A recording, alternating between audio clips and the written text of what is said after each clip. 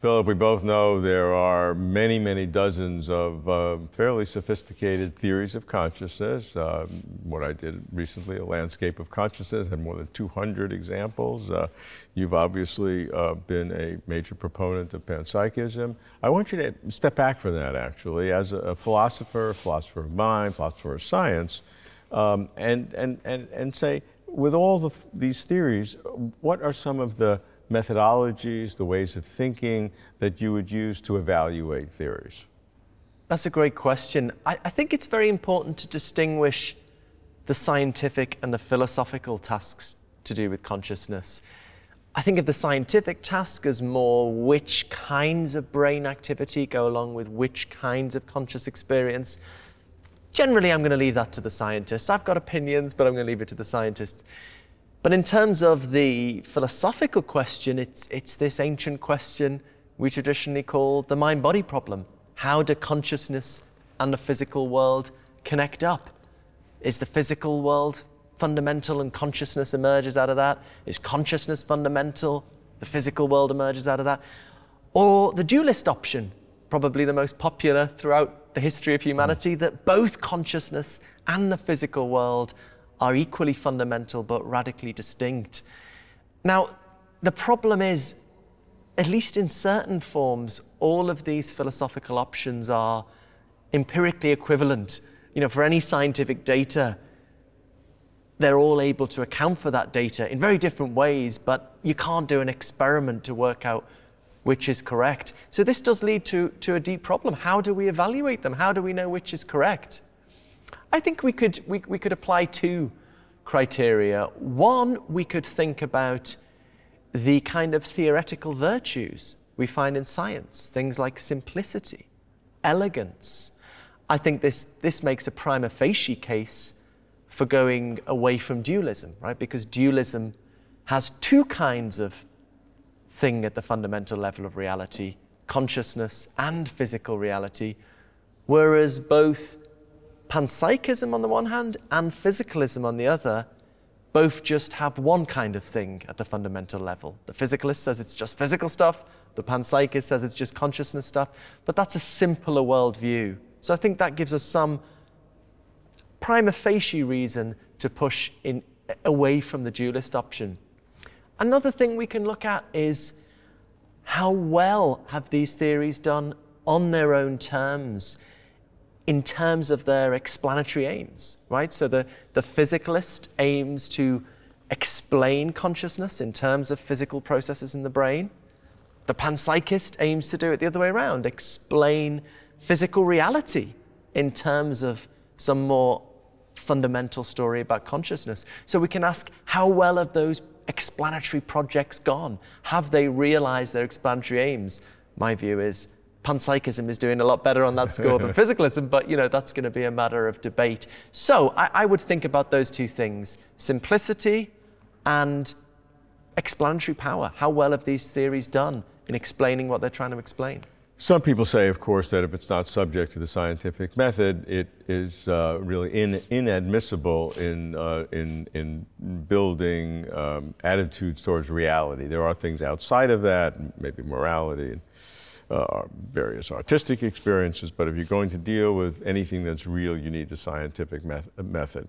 I distinguish between the scientific method, which is experimentation, replication, falsification, measurement, from a scientific way of thinking, which involves internal consistency, coherence, lack of contradiction, explanatory power, possibly parsimony, although that's not an absolute necessity, and that some major categories of theories of consciousness don't lend themselves to that because they are not physically based, and therefore you cannot use the scientific method of experimentation to assess those, but you can use the scientific way of thinking to assess those.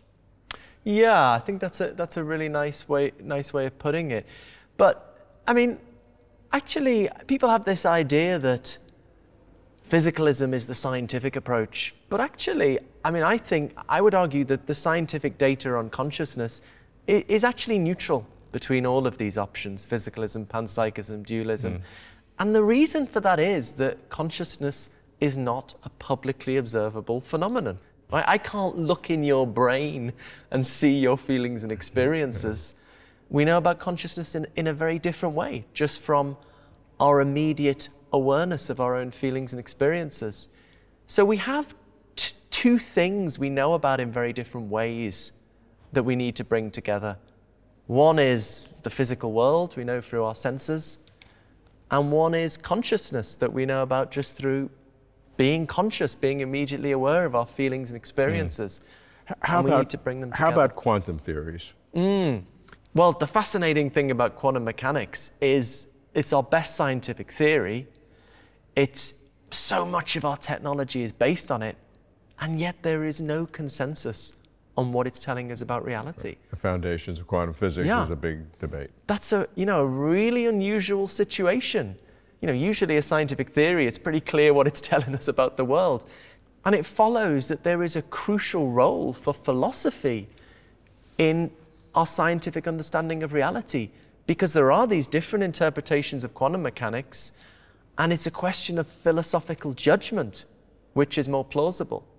Well, I've actually been working with the philosopher of physics, Kelvin McQueen, about whether we can bring together panpsychism and the many worlds interpretation of quantum mechanics. So people might be surprised that the many worlds interpretation is one of the most popular among philosophers of physics. This interpretation where reality keeps splitting into different branches. That creates as much incredulity as panpsychism. It does, but I think there's a pretty good case. It's the interpretation which is closest to the mathematics, the basic mathematics of quantum physics. And actually, this is something that's become more apparent over time as we've worked out the mathematics in a bit more detail. But there's a big problem with the many worlds. How does it make sense of probability? How do you make sense of probability in a world where everything's going to happen, right? So like, if you think of Schrödinger's cat, right? We could set the Schrödinger's cat experiment up so there's a 75% chance there's going to be a living cat and a 25% chance there's going to be a dead cat.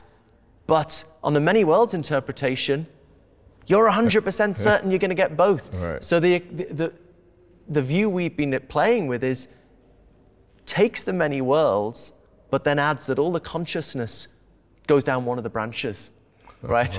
So maybe your consciousness is going to go down the branch where there's a living cat. Maybe your consciousness is going to go down the branch where there's a dead cat. And the hope is we can make sense of probability again.